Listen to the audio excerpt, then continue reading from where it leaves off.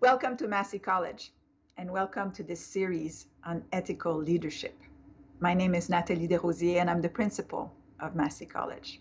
Massey College is built on Indigenous land, the land of the Huron-Wendat, the Seneca, and the Mississaugas of the Credit.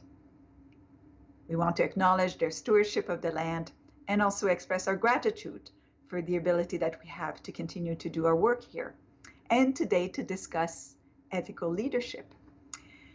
The inspiration for this series is the celebration of the Junior Fellows at Massey College. There are graduate and professional students from all walks of life, all demographics, from around the world, and from different disciplines. And they are at Massey College because they believe in the mission of the college to nourish learning and serve the public good. We know that they will be leaders in their own field. We can predict that some will lead businesses, academic departments, law firms, political parties maybe, certainly NGOs, and many others. Massey wants to equip them with the tools for success and also the capacity to self-reflect on the responsibility that being successful brings. Hence this series on ethical leadership. Last year, we had the first session on ethical leadership and community with thoughtful contributions from Indigenous scholar Tracy Lindbergh, disability advocates, now deceased, Christine Karza, Ontario Court of Appeal Judge Michael Tulloch, scientist Molly Sochet, and philosopher Daniel Weinstock. We learned a lot. And this year, I think we promise to have an equally interesting and stimulating discussions on ethical leaderships. I want to thank the sponsors for this series, Peter Lewis, Tim Casgrain, Ian Waddell, and Renee Sorel. And I also want to thank Public Policy Chair Tom Axworthy for setting up this series for this year. I hope you enjoy it.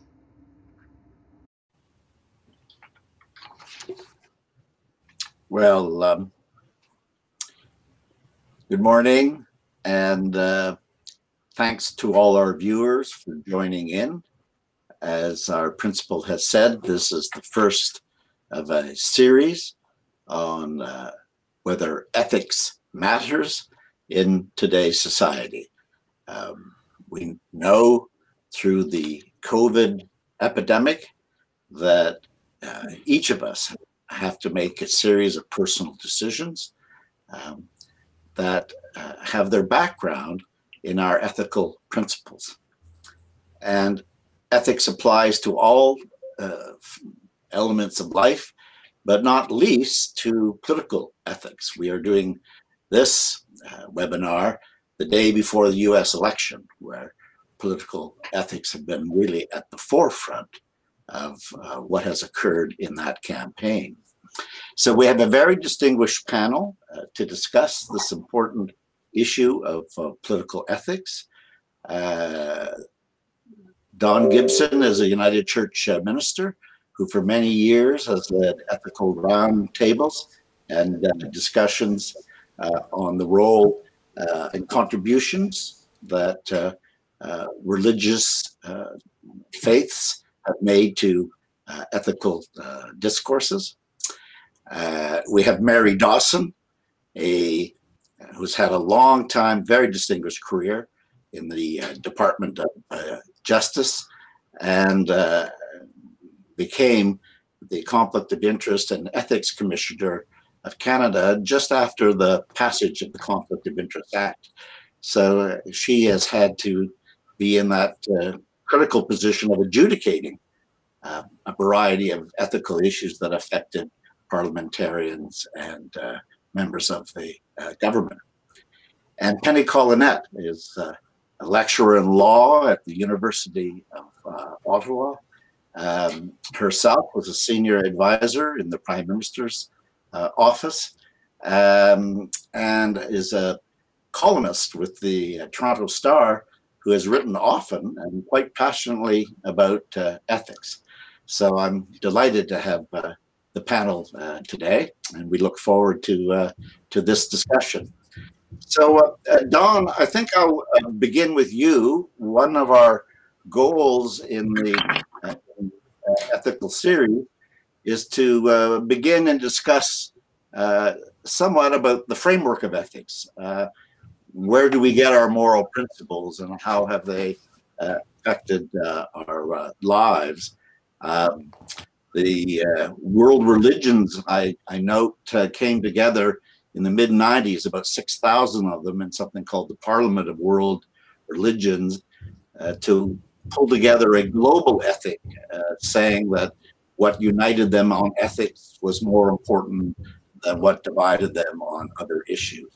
So, do we have a common ethic? Well, thank you.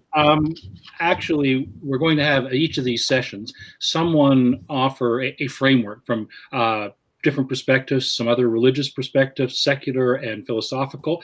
So today, primarily, I'm going to look at briefly 3 principles from my own Judeo-Christian background, and also then offer some observations. I want to begin with my mother. My mother, when I was growing up, often said, pointing her finger at me, "Your behavior matters." I think part of these conversations over the next months are really about that. Does our behavior matter? Does it matter less now than it used to?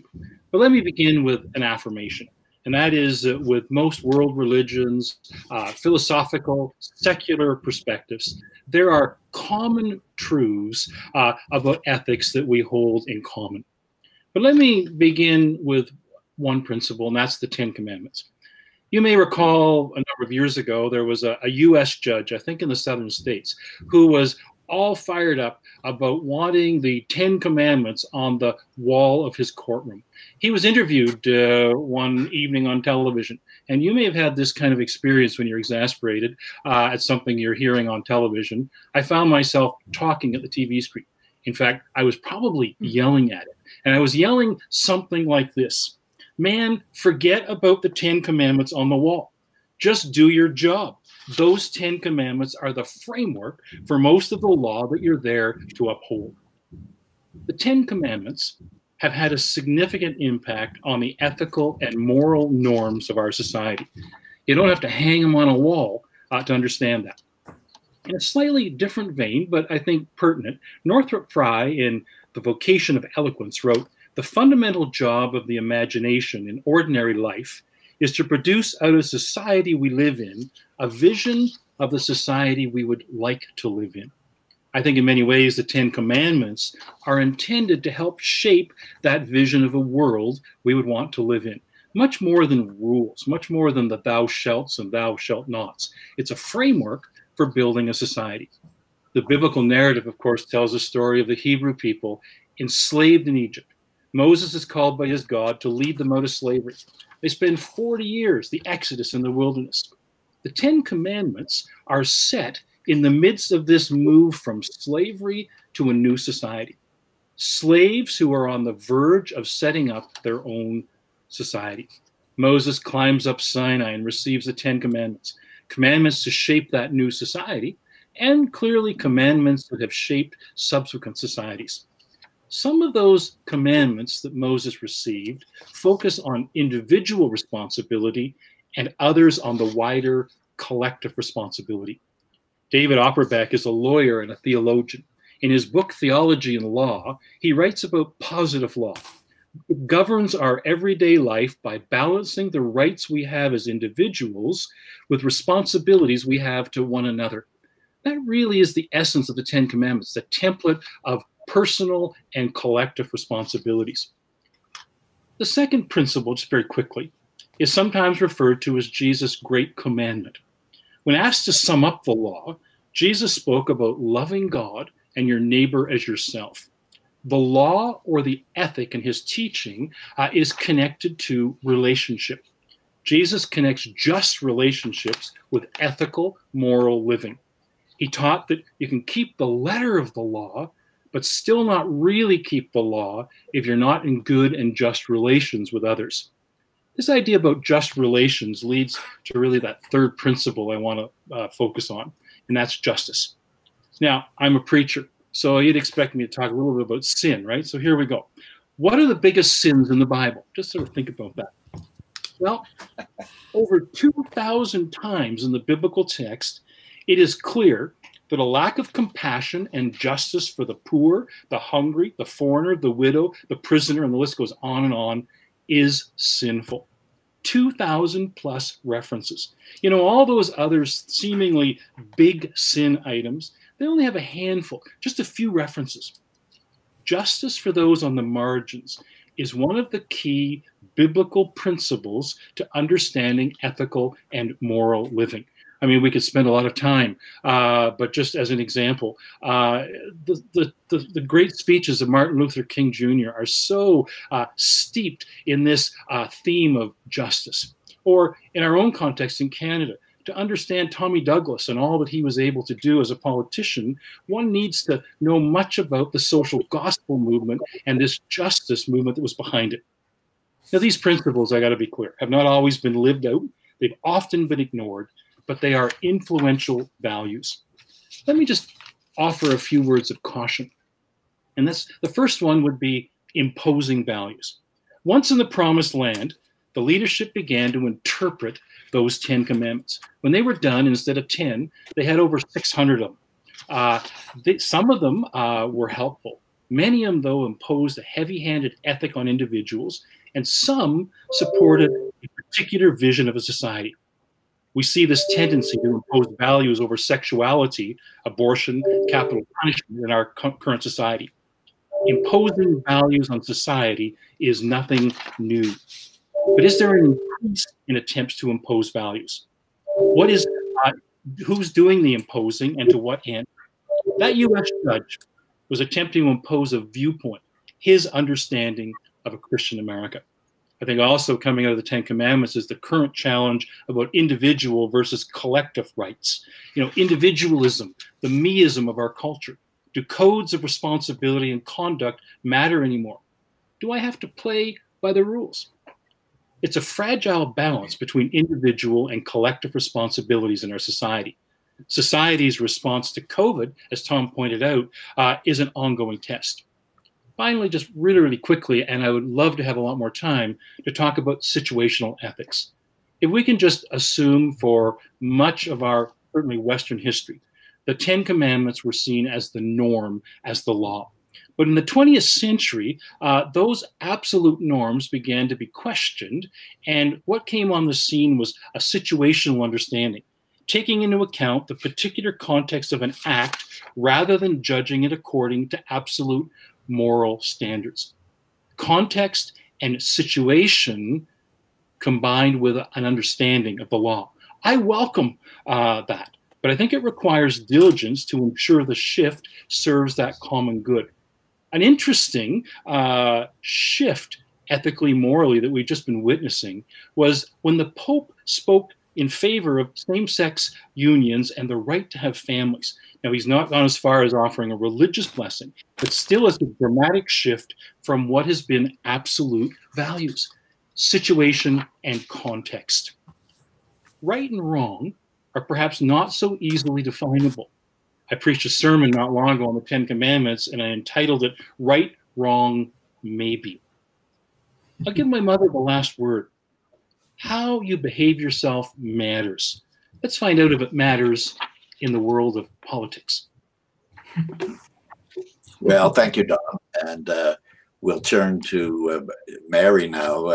Don mentioned, Mary, that the role of codes and ethical frameworks. And you had the important responsibility of being the ethics commissioner of Canada. The application of ethics to political leaders and legislators has been debated for a very long time. Can you tell us a little bit about your experience in administering such code and trying to have our legislators and our ministers adhere to it? Yes. As Conflict of Interest and Ethics Commissioner, I was an officer of Parliament and administered two regimes, actually, the Conflict of Interest Code for members of the House of Commons and the Conflict of Interest Act. The Act applies to public office holders defined to include primarily ministers, ministerial staff, parliamentary secretaries, and most governor and council appointees, including deputy ministers. So it reaches into the public service just at the highest level. Ministers, of course, are under both the Code and the Act. The rules under these two regimes are similar, but the Members' Code is shorter than the Act and does not include some of the measures required under the Act that are aimed at avoiding conflicts of interest, like establishing blind trusts or prohibiting outside employment, for example. Nor does the Code establish any post-employment rules. The development of ethics regimes for politicians and political appointees is fairly recent. They were spurred on by various scandals, such as the Watergate affair in the United States, and in Canada, the Airbus affair in the 80s, and the sponsorship scandal in the 90s. As the conflict of interest regimes developed in Canada, the processes have become more and more comprehensive and the rules more specific. In addition, they have evolved from advisors who simply provide private advice to independent commissioners who can launch formal investigations and issue public reports. Furthermore, the independence of their office has been ensured by moving them out of government departments.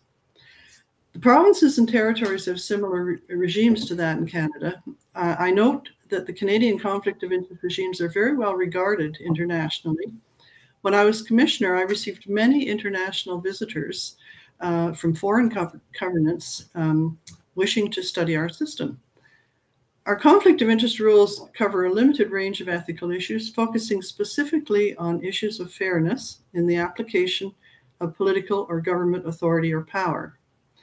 They relate generally to taking advantage of one's position to benefit oneself, one's family, or friends, or as in the case of gifts, accepting benefits that could reasonably be seen to have been given to influence the recipient in the exercise of his duties. They do not cover the much broader range of ethical lapses, such as lying, cheating, disregarding the needs or feelings of others. At the other extreme, they do not cover criminal behavior, which has stronger sanctions. In fact, in relation to criminal matters, the commissioner must suspend an investigation if a criminal charge is laid, or must refer to the appropriate authorities if he or she believes that a criminal offense has been committed while investigating something under the Act or Code. While the specific provisions of the Act and the Members' Code are important, the processes established around them are at least equally important. Public office holders and members must, on appointment or election, disclose to the commissioner detailed information about their financial situation and their business interests, their outside activities, and must keep this information up to date. They must also disclose gifts received that are worth over $200 and offers of employment as they occur. All these reporting requirements allow the Commissioner's office to engage directly with public office holders or members, answer questions, provide advice, and in the case of public office holders, establish compliance measures such as blind trusts and conflict of interest screens.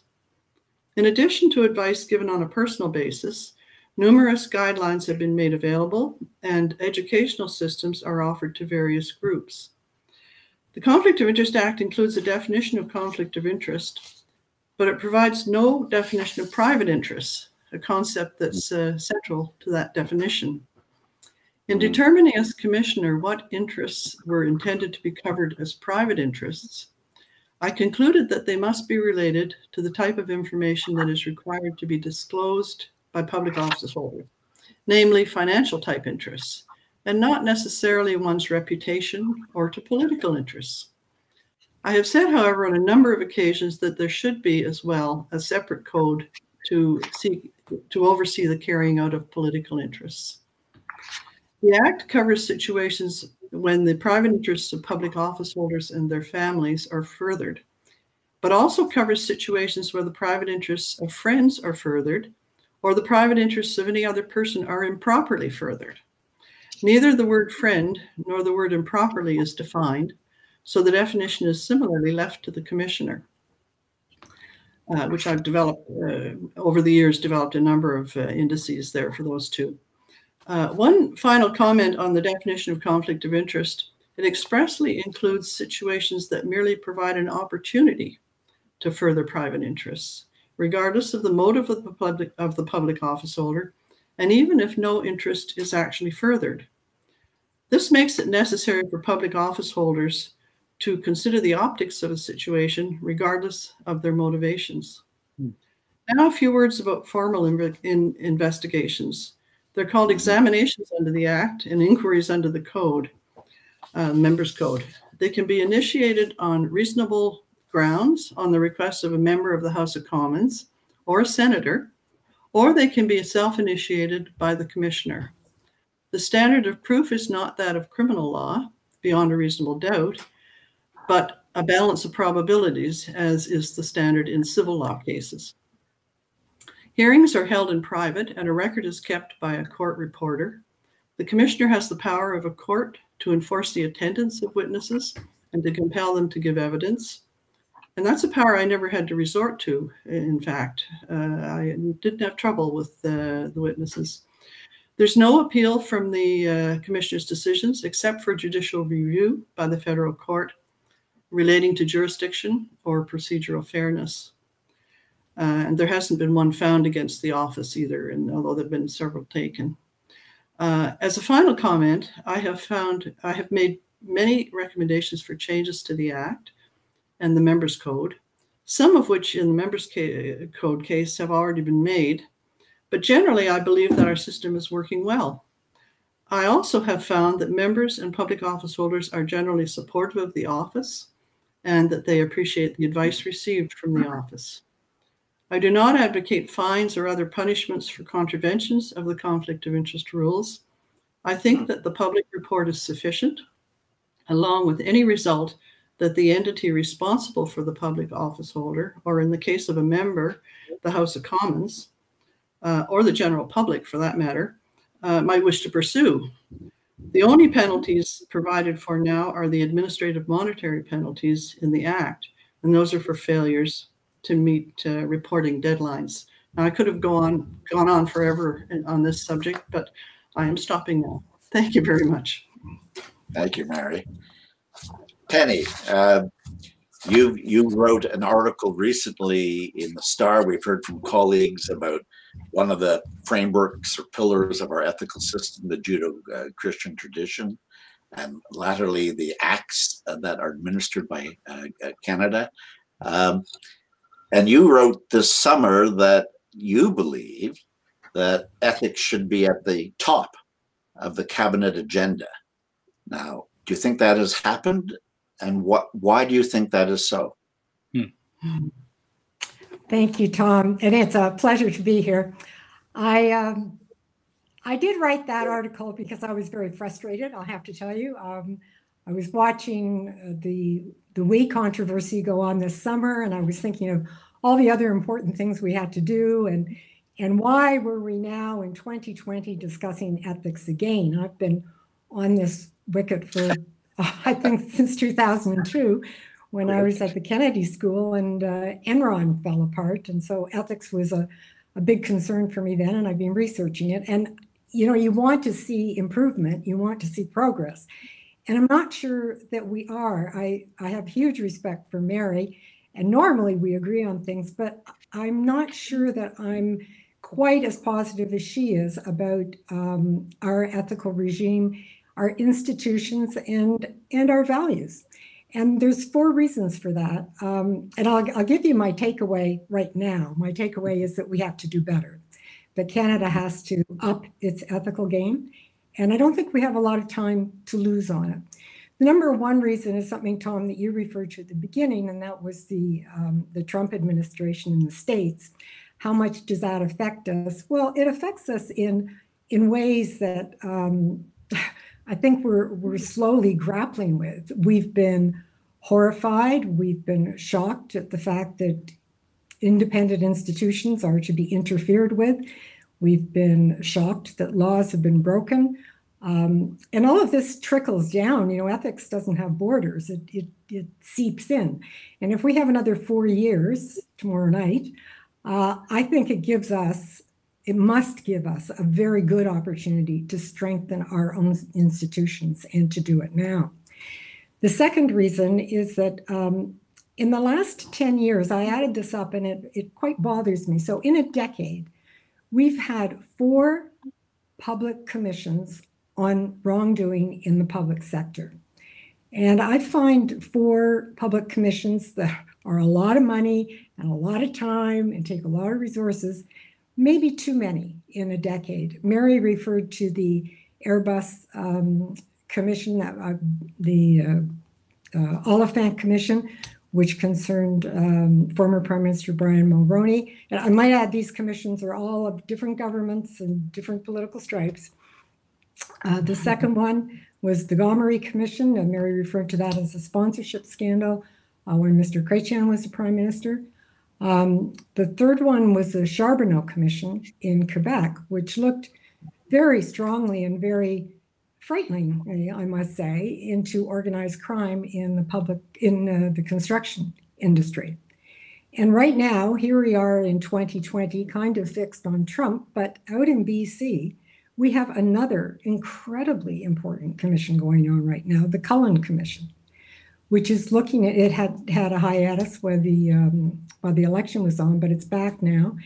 And it's looking into money laundering in a number of areas in BC, casinos, gaming, real estate, and a couple of professional sectors. So I find that 4 public commissions in a decade into wrongdoing in the public sector in a decade is too many. And when I think about all the other things we could have done with that money, it makes you a bit frustrated. My third point, so we've got Trump, we've got commissions. My third point is that last week, or maybe the week before, Transparency International, which is an organization which tracks corruption, listed Canada as the least 12th corrupt country out of 180 countries. So, normally you'd say that's pretty good. We're the least corrupt.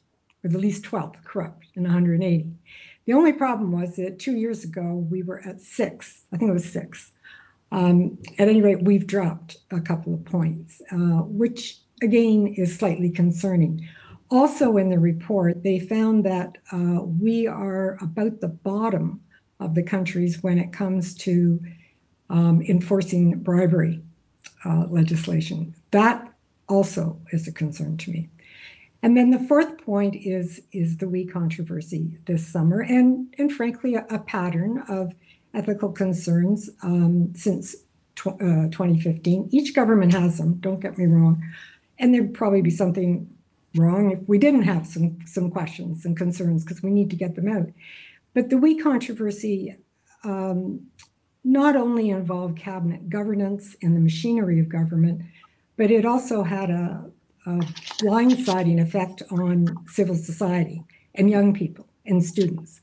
And so we don't want to see that kind of thing happen again. I don't want to go into the details of it unless there's questions. Everybody's got their own opinion on it. But the point is, we've had these uproars, and we've had them too often, I think, in a decade. And so that's why I say it's time for us to up our game. And I think this is a great opportunity to do it. Well, thank you, Penny. I'd like to go into a second round with the panel, which is that the application of ethics to political leaders. Machiavelli said, for example, famously said that the end justifies the means, and that the ultimate resolution of a policy for the good of the state, one should not look at the means that were necessary to get there.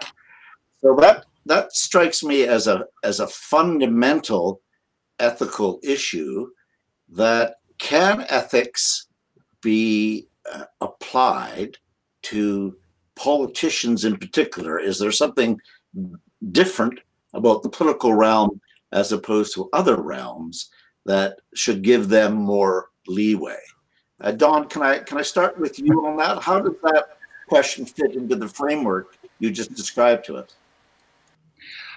I think clearly it's one of the most significant challenges. I think political leaders are, have two things going on. One, obviously, is their own particular, I'm going to use the word moral compass, so wherever it is they are in terms of understanding of ethics. But they also, as part of their work, they have so many other people trying to impose their values on them so that they will then ensure that their values are heard rather than others. It's a very, very challenging situation to be in.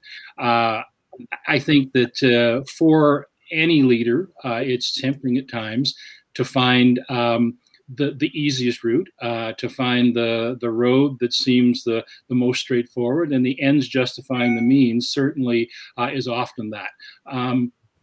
I think there have been cases, obviously, in history where it's been necessary. I think, though, it's the whole concept of ends justifying the means is very concerning, because it tempts to not have us focusing on where we stand in terms of our own ethical world. And I think we have to, part of what Peggy was talking about, this is a good opportunity. This is an opportunity for us, I think, for ourselves individually, but for also of our expectation of our leaders, to examine each of us, our own kind of moral compass and what our understanding about ethics. And so I hear you about the ends justifying the means. It makes me really nervous that we can set aside kind of moral, ethical framework to accomplish something. Penny, on the point that you raised, that you think there are really significant ethical issues that are occupying Canadians today in public policy. You and I have both spent time with political parties and in the party system, and we talked about how conventions and ethical rules sometimes are bent, and certainly in the United States are being broken. Is there something about partisanship, about the competitive nature of politics, that has grown so overwhelmingly that ethical norms are more easily discarded than they were in the past? Is it in the nature of polling, the deep analytics? I'm interested in your take on parties today in the 21st century and ethics. What's happening there? Well, I'm glad you raised parties, Tom, because I didn't think we get to them. And I do think that a lot of responsibility should be on the shoulders of parties. And I don't think we do that enough. That's where everything starts, right? That's where we get our candidates. It's where we get our leaders. And it is where we get our ethics in politics. And if you have a party that is saying, look, we got to win this election, we don't care what it takes. Oh, there's rules about money. We'll spend more money than we've got, and we've seen parties do this, then that's how we learn. That's how our young people who are getting into politics learn. Oh, we did that in the campaign. Big deal. Or, a person is working for a candidate. That candidate becomes a minister. But during the campaign and the riding, that candidate said, go ahead, take down the opponent's signs, or, do something awful. I mean, the parties have got to be a lot more transparent about their own ethics and their own values. I know parties want to be self-regulated. I know they don't like to be interfered with, but honestly, that is where it starts. And if we could have good ethical training there that then carries on to government or opposition, whatever the party wins, I think it would be really it would be a really positive thing. And it, we talk about tone from the top. How often do we hear our political leaders talk positively about ethics? Somebody in opposition will say, well, my opponent isn't ethical. But when have we ever heard a political leader in this country actually devote a speech to ethics, to values, to norms? We never do. And it's not their fault. I know they've got a million things to do, but that's what I'm saying. This is maybe the perfect time now, as we look at what's happened in the United States, and as we start to worry about our own country, that we start to talk about this, that we start to put ethics at the top of the cabinet agenda. Mary, a question for you, and perhaps other members of the panelists could comment on this. Of course, one of the issues is that we want ethical standards and conflict of interest and so on. But is it also not fair to say that the men and women who enter political life, in exchange for being members of parliament or ministers, they also then have to give up a lot of things in terms of their privacy, things like their tax returns, or they have to put their finances into blind trusts and so on. That we are, is it fair to say that with all the other difficulties of entering political life, we are subjecting them to this ethical prism which is made public? And is this a major, do you think, in any way, a deterrent on people going into politics? Oh, I'm sure it does deter some people from going into politics, but I think they are essential guidelines to put around the behavior of politicians. They're what allow us to oversee them, in fact. So I think that I recognize that politicians give up a lot of their personal life, but they do it because they feel it's a good thing to do. You know, there's a clash of various ethical values that occur in the situation of political situations.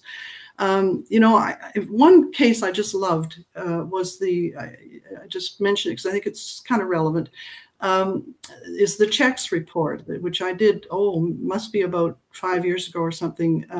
And there was a hue and cry because one of the parties was putting out, when they made funds available to various people, when they had a big celebration putting it out, they'd be up on a stage with an enormous check which said the Conservative Party of Canada, not the Government of Canada.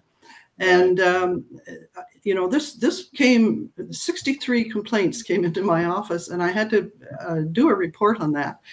And in the report, interestingly enough, I found that it really wasn't covered by the legislation, but it was not a good thing to be done. And, even with that report, finding that there wasn't a contravention, that practice stopped. And so I think these reports and the fact that things are looked at carefully is the most important aspect of the conflict of interest schemes.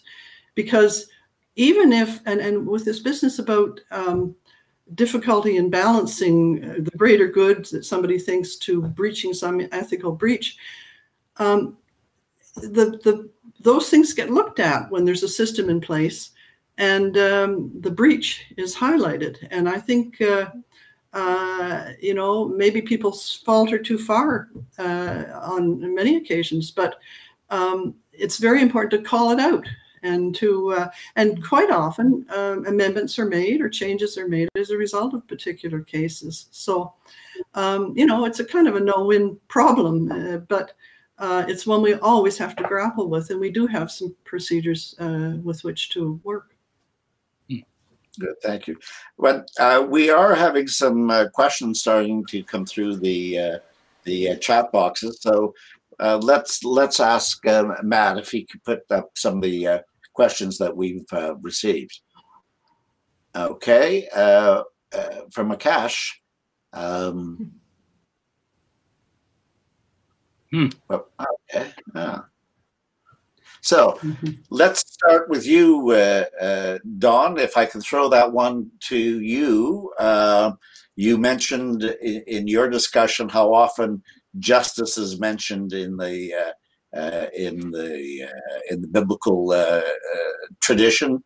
Have we framed ethics too much around "thou shalt not" as opposed to "thou shalt do"? I'm just chuckling because I really like that observation, that question that I just saw. I couldn't agree more. I think that we've approached codes as in a legalistic perspective. And when I talked about Jesus shifting it to the relational aspect, I think that's one of the key factors. But I really do think we have to get more positive. The greater good, the what's in the wider interest of the broader collective community. That's what we need to be talking more about, and how individual leaders and political parties. I was intrigued by that point. I think it was a good one. How we contribute in a positive way to build a better society. I think the framework of those 10 commandments are part of that vision of building a better society. So I think we do need to be more positive rather than the negative. You know, the finger pointing is necessary at times, but really we need to be pointing in the direction where we can go, the possibilities. Good. Okay. The next question. From Mel Cap, who of course was head of the Privy Council, and a question for Mary specifically. If the framework of the Act is specific, doesn't it remove the role of judgment in the public office holder? Isn't a generalized framework like the 10 Commandments better? So Mary, general or specific? Well, thank you, Mel. I think actually the specific provisions of an act are very often not defined within the act, and I talked about a couple of those examples already, and they have to be developed. And it's kind of like the court system. You develop up precedents and come to understand certain areas better. I would dispute with the rules being particularly rigid in many cases. There are examples of things that protections are built around, but the rules in general, like the general conflict of interest rule, is really a very broadly written rule.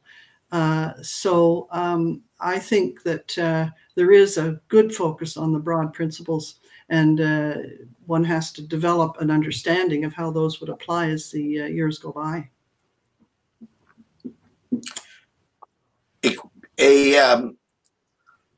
Here's one from our principal, okay? So are political parties created to think that the ends justify the means? Ethics is a hindrance instead of a cardinal principle. Yeah. All our panelists could talk about that, but let's start with Penny. Yeah, I think that's a really important point, because the laws, certainly the conflict of interest law, and many of the guidances are not there to punish anybody. They're there to protect the minister and the minister's staff. And we just, I think Akash's question also was very good, that we do look at it in negative terms, and we should perhaps, in terms of education, be trying to say this in a positive way. These are here to protect you, and if you follow them, you're not going to get in trouble. Your minister is not going to get in trouble. I also think, though, to Don's point, that in his answer to Akash, that one of the problems that we have with being positive is not just the opposition, but it's our beloved media, who would have a hard time, I won't say a hard time, but are less likely to write about an MP with great integrity than they are to write about an MP who is in trouble. I mean, let's be honest, that's a story, and you can't blame them for that. But it would be nice occasionally to have stories about MPs that are, we all know them, in every party, we know them. We all know who are the MPs with moral compasses, as you call it, Dawn, and I do too. And in fact, anybody watching in any workplace, you all know that person too. You know who it is, the one who's discreet and has integrity and that you trust. There's a lot of MPs like that. And yes, I think if we could frame it in a more positive way and frame it so that the laws and the guidances are there for protection and not punishment, we'd be a lot better off.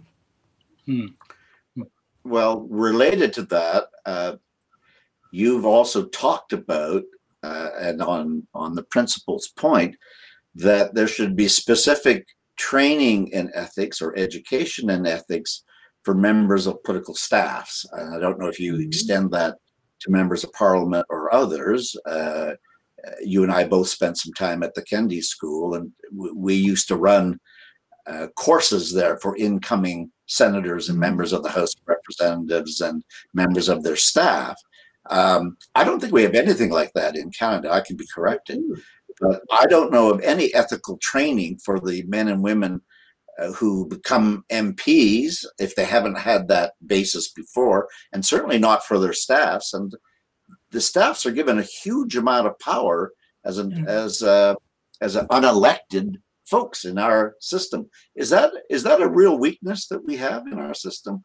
Ethical training for decision makers? All members of the panel can comment on that. Who'd like to start? I think it's a real weakness, Tom, and it's something that I've been on about for years. Two answers to it usually. We don't have the money and we don't have the time. And especially if it's a new government, everybody's just been elected, everybody's excited. There's 50 million files on everybody's desk, and oh my God, you want me to go on and talk about ethics? Like, oh, really? I'll learn it. This should be absolutely a number one priority. The minute any government, whether it's a new government or whether they're coming back to government, because there are changes in laws, as we know, there are changes in morals and values. I mean, we need to be up to date. We need to have it top of mind in the private sector. You sit down with your staff at least once a year and you go over all the compliances. Some people think it's just a check, but other people actually ask questions, And one of the things I wondered about during the WE controversy is if we couldn't make in each minister's staff someone who is what I would call, and they'll have other duties too, the compliance officer or the ethics officer. It's just somebody on a staff that others could go to just to ask questions, because sometimes it's just a matter of confusion. Just a quick comment, if I could offer a quick comment on that. If the government doesn't have that in place, it's shocking. I mean, in the private sector, in so many businesses, in the educational world, these things have become quite common practice. Ethical review, compliance, as Peggy was talking about. So I guess to hear and to begin to even think about the fact that it's not happening in government, I'm shocked and frankly very concerned. It sounds like a really important matter to be explored. Can I intervene here? Much of what I talked about in my introductory remarks related to that. There are mechanisms for, the reporting that people had to do. They had to come into my office or at least talk on the phone and have an interview every time they reported something, and there was space for questions. Either myself or members of my office went out to various ministerial offices or various commissions and whatnot to talk to the staff about things that were of particular importance. I remember the people looking after admission of people to Canada, that group, but there was many of them. And the other thing is, I was invited personally to go when the new government was appointed to speak to the new members and gave a presentation on the ethical rules. So it isn't totally overlooked. It is being addressed, and certainly in the office that I used to manage, we did a lot of visits to various groups to explain the rules that were particularly relevant for them, as well as the general system. So I just have to disabuse people a little bit of the complaints that nothing is being done. That's what the Conflict of Interest Office was established in part for. Anyway. Okay, next question. Bob Weiss, who was a former senior civil servant and public servant in Saskatchewan with Premier Blakely. So how, I guess this starts with you, Mary, how do the conflict of interest rules relate to the lobbyist registration rules? I know you didn't run the lobbyist registration rules, but is there, what are the other institutions beyond your own on the ethical institutions? Actually, we interfaced quite a bit on lobbying issues. Originally, about before the Act was established, a little bit earlier, lobbying was indeed dealt with by the Ethics Commissioner as well. It was a joint exercise. Okay. Also, there were several decisions that I made where the people phoning me up for further information and discussions were the lobbyists. It is a separate office now. There were occasionally a little bit of confusion because some of the rules established by one office did not use the same words but didn't have the same message. But generally speaking, those things are very, very closely allied because the lobbyists are the cause of many of the infractions under the Conflict of Interest Act. Good.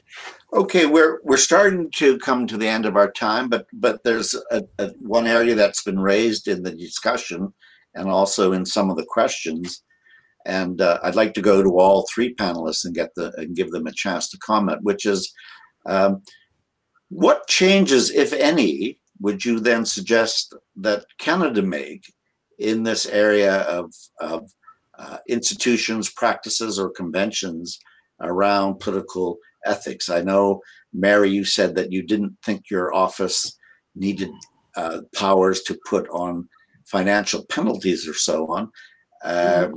Penny has talked about she thinks we need a more vigorous change, suggestions, and we can hear from Don as well. So what, in a perfect world, if you had a chance to bring in changes or suggest changes, and you've made many recommendations, Mary, let's start with you.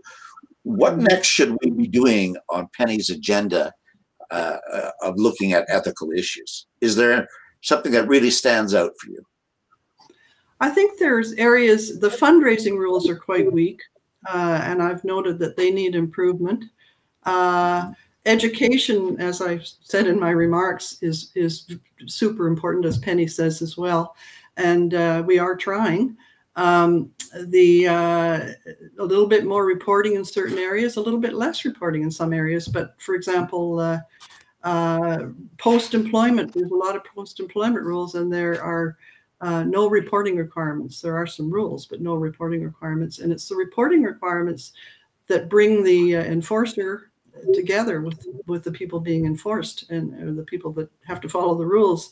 And that's where the discussions need to take place before these problems are established or happen. Good. Penny?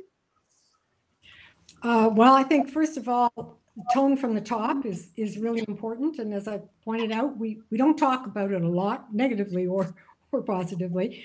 But I do think there was a question, and I don't know if it was here or one of my readings about, should politicians be held to a higher standard? And I think, yes, they should be. They're elected to represent the rest of us. They're making decisions on taxpayers' money. So yes, and should the Prime Minister be held to a higher standard than even the ministers? Yes. If not, it's hypocritical. So I think that's very important. I'd like to see more tone from the top, from all ministers, all parties, all the time. Mary's right, there is some training, but Mary, it's usually after the fact. What I'm trying to get to is more within parties itself. It needs to be really put up the priority list, and it needs to be always transitioned in, not just when there's a problem. What we want to do is prevent all this, right? So anything we can do ahead of time is really the best. And then I guess I would come back to looking at ministers' offices and trying to figure out if there's not some way to add a certain extra duty for someone to always be on top of the rules, any changes, and to have regular conversations with staff and to find out if there are issues of concern. And you would hope that culture is an open and encouraging one, not a silent culture. Good. I'm thinking about it. I think what we need to do, and the word educational piece has come up a number of times.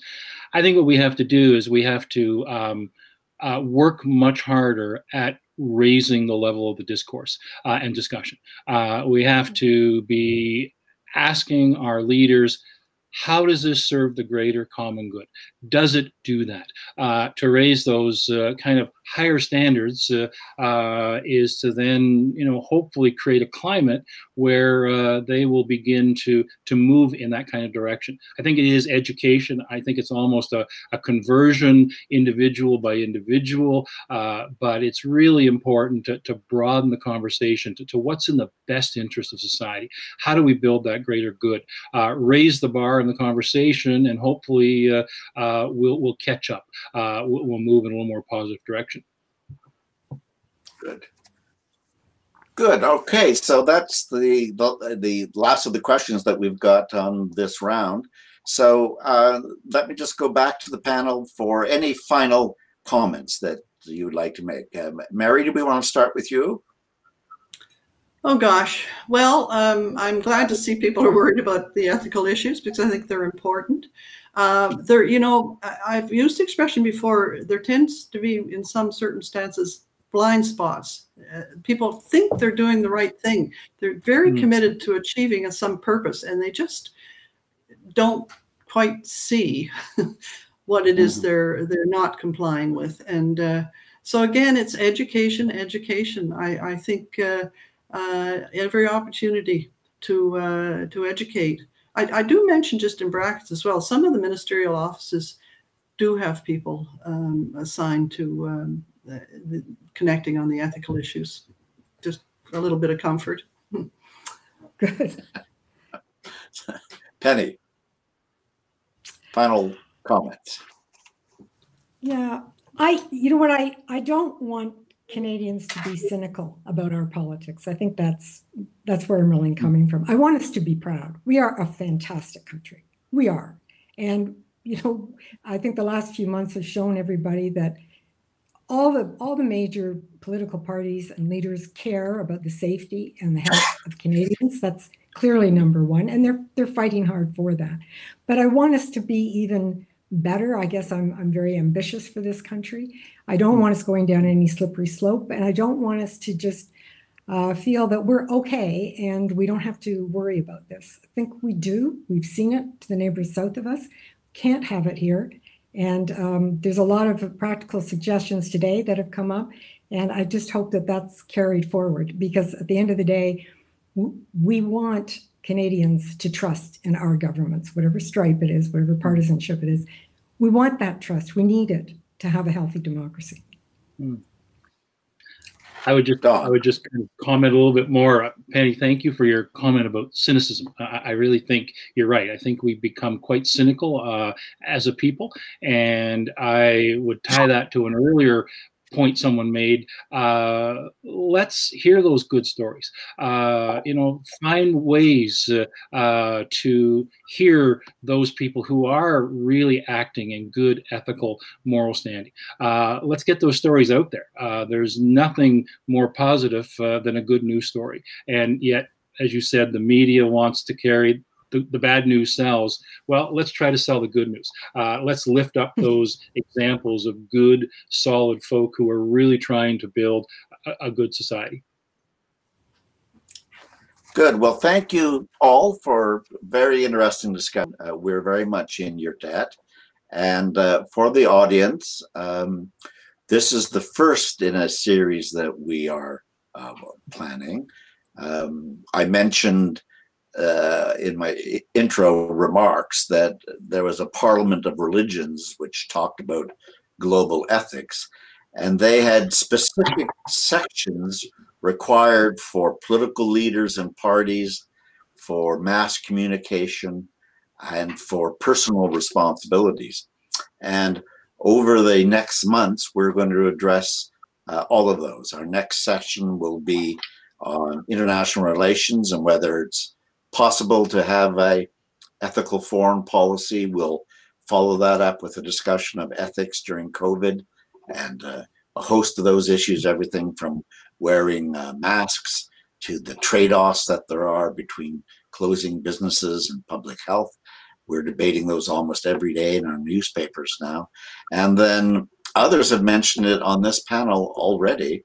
The role of media, the role of social media. What particular responsibilities should they carry, just as we've talked about the particular responsibilities that politicians and office holders should hold? What are their ethical responsibilities in those giant social media and mass media empires, and are they fulfilling it? So this has been an excellent start to very important discussions, and be well and be ethical. Thank you very much.